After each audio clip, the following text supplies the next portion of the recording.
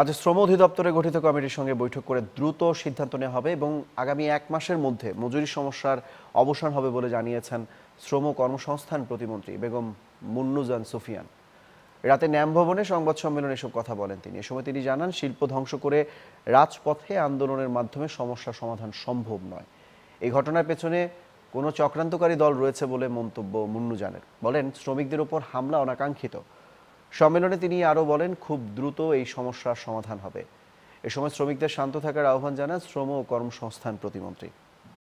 কথায় মানুষ কিন্তু অনেক সময় অনেক মানুষ খুন হয়ে যায়।